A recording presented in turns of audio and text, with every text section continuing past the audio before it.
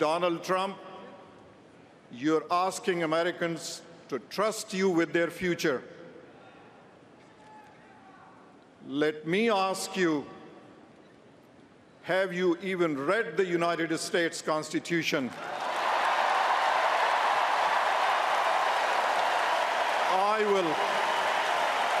I will gladly lend you my copy. He was, very emotional and probably looked like a nice guy to me. His wife, if you look at his wife, she was standing there. She had nothing to say. Maybe she wasn't allowed to have anything to say, you tell me, but plenty of people have written that. She was extremely quiet.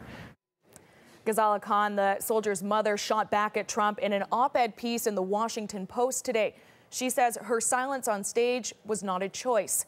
She says, walking onto the convention stage with a huge picture of my son behind me, I could hardly control myself. What mother could?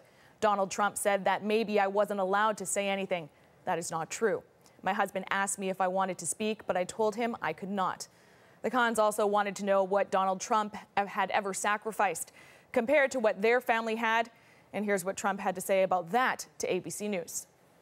I think I made a lot of sacrifices. I worked very, very hard. I've created thousands and thousands of jobs, tens of thousands of jobs. I think those are sacrifices?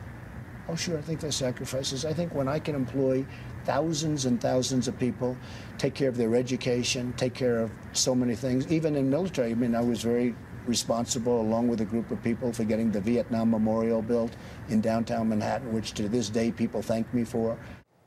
Khizr Khan, the soldier's dad, was also speaking out again today, and he had more to say about Trump's qualifications to be president of the United States.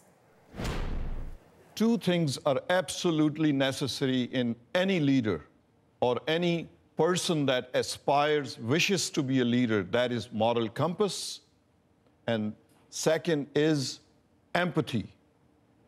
This candidate is void of both traits that are necessary for the stewardship of this country.